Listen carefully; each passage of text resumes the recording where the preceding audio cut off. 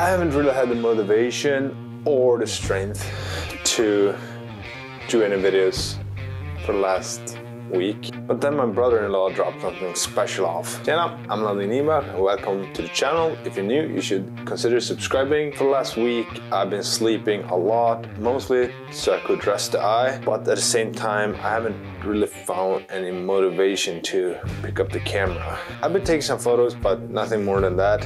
And then my brother-in-law came by and dropped something off that he thought I could like. They've been cleaning out this storage unit and everything was gonna be thrown away, but he came over a couple of old cameras. And I already have a collection of vintage cameras.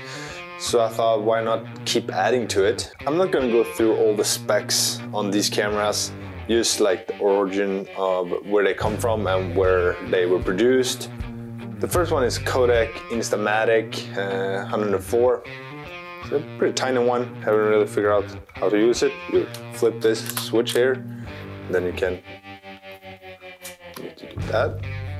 The camera was produced by Eastman Kodak Company in the US. And also Kodak oversees plants, for example, Kodak AG in Germany and Kodak LTD, I don't even know what that stands for, in England, by a Kodak plant in Australia, and it got launched in 1965. The next one that I got is, I'm gonna try to pronounce it, but I'm probably gonna slaughter it. Yushahika Mi 1. Oh, a cool one, kind of tiny. No clue how it could work. It looks like a little bluish. It's a small compact 35 viewfinder with auto exposure. It was made in Japan 1970 and later was probably the first camera to be produced in Brazil in 1977. This one, I hope it could work. I think you can get some really nice pictures from it. The last two is quite similar to each other. They're both Polaroid cameras. The first one of them is the Polaroid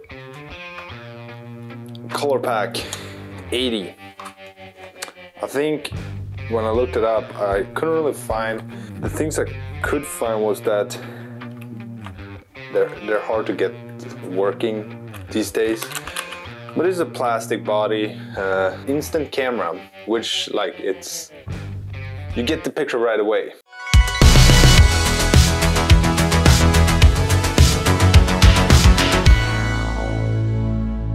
It's made in the UK between 1971 and 1976.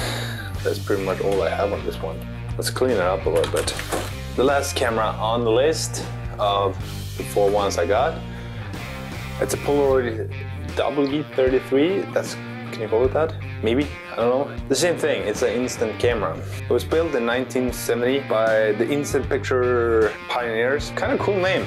It's kind of cool name. What I could find was that it was made in the US. It was kind of hard finding like really deep information, but the same as the color pack, looks kind of similar. Some aesthetic differences, but nothing more. Like they could be from the same company, but I guess they're not really. If you go through the information I have, but you need to be, I didn't do a background check on whatever I got the information from. It doesn't matter if they're dirty or not, and whatever they work or not, they go on the shelf anyway, so it doesn't really matter. I just want to finish this video by showing you my favorite camera that's on the shelf already. This is a Franca Solid Jr. It's German made in 1954. Got it from my grandma. The story I had that she told me that this camera was her first camera that she ever bought.